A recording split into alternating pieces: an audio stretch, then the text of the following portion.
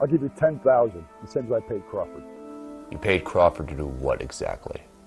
To get rid of my wife any way you wanted, as long as it looked like an accident.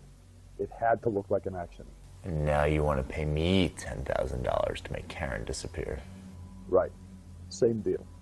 Saying you get paid when I get paid. I might be interested in your little proposition, but, you know, blackmail's a piece of cake. Murder, and that's serious business. For what you want me to do, I'm gonna need $25,000, half up front. Or you can mail it to me one finger and one toe at a time and get nothing. I'll give you 15,000, 500 up front. If you don't want to do it, I'll just find somebody else. You are a cold-hearted bastard, aren't you?